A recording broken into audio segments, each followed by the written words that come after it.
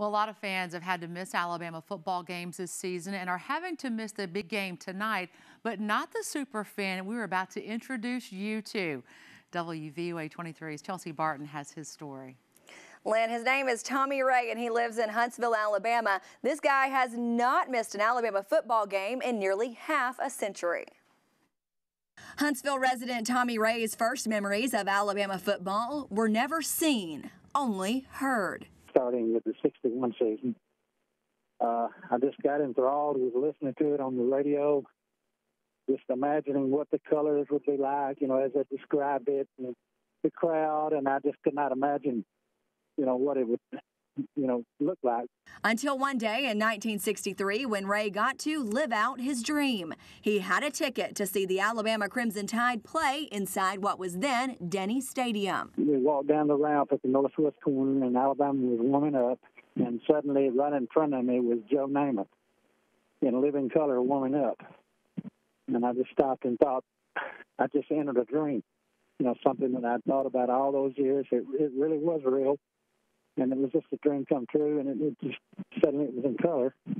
And the whole game, looking back, it's rather funny, but the whole game I'm sitting there thinking, every time I saw a cop or an usher walking anywhere near us, I just almost start trying to hide because I thought they was looking to get us out of there because we didn't belong there.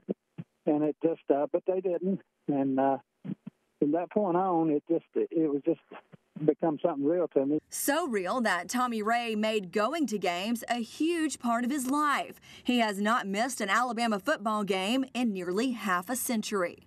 Tonight we'll make 618 consecutive. The last game I missed was the Orange Bowl, January 1st, 72. Starting with the first game of 72, I've seen every one of them, which tonight when I clear the gates, it will be 49 consecutive years that I've seen them all. Tonight's game against the Ohio State Buckeyes will be the 12th national championship Ray has seen. And this one is special.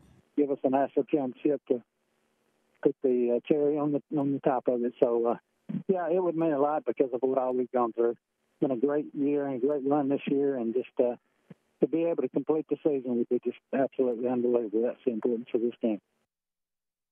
And Ray's score prediction for tonight is 41-35 Alabama. We certainly hope he's right for the Alabama win. Reporting live from our newsroom tonight, I'm Chelsea Barton, WVUA 23 News.